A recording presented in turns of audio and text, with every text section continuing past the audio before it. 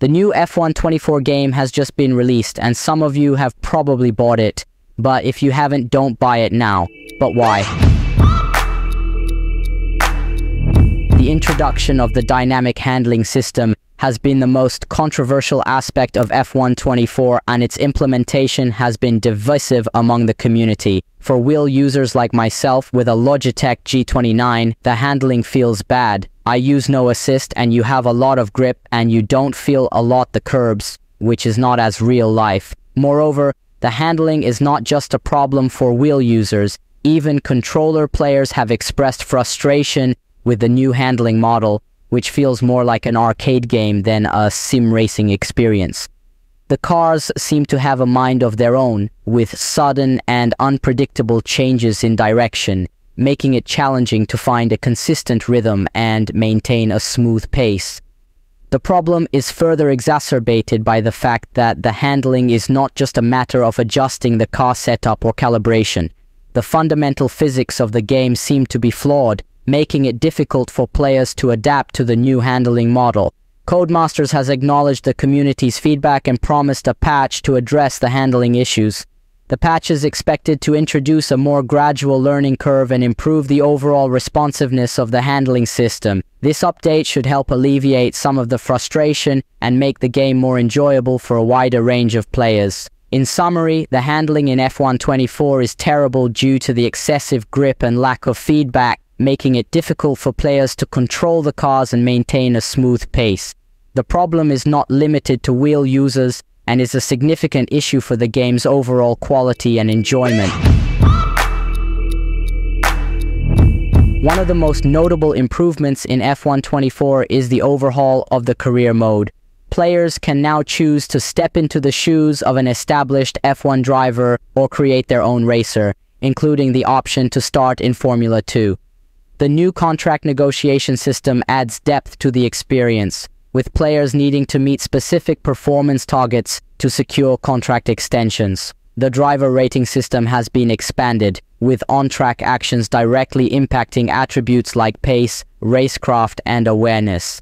This adds a layer of strategy to your career, as you'll need to balance your desire for results with the need to improve your overall rating.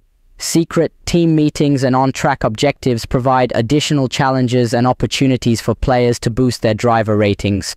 While some may find the progression a bit too easy, the revamped career mode is a significant step up from previous entries and offers a more engaging single-player experience.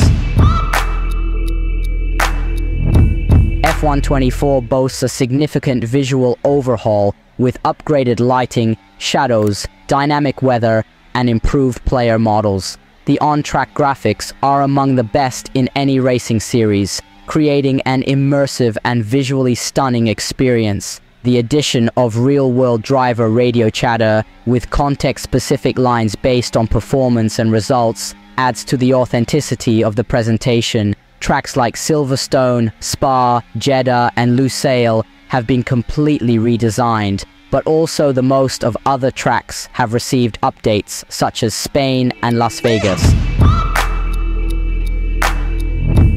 F1 World returns with overarching progression, vehicle and team customization, and seasonal events. The new Fan Zone mode introduces a cooperative time-based element where players work together to accomplish goals and complete challenges. Challenge Career Mode offers a condensed career experience with rotating bite-sized seasons, while the inclusion of engine braking as a tunable car setup option provides more granular control for players. F1 is a divisive but promising entry in the series. The revamped career mode is a significant improvement, offering a more engaging and immersive single-player experience. However, the dynamic handling system is not realistic, and so I suggest you to stay on F1 Codemasters has acknowledged the community's feedback and has promised a patch to address the handling issues. The patch is expected to introduce a more gradual learning curve and improve the overall responsiveness of the handling system. This update should help alleviate some of the frustration and make the game more enjoyable for a wider range of players. If you like this video, don't forget to leave a like and subscribe to the channel for more videos like this. And, as always, it's been a pleasure. Cheers.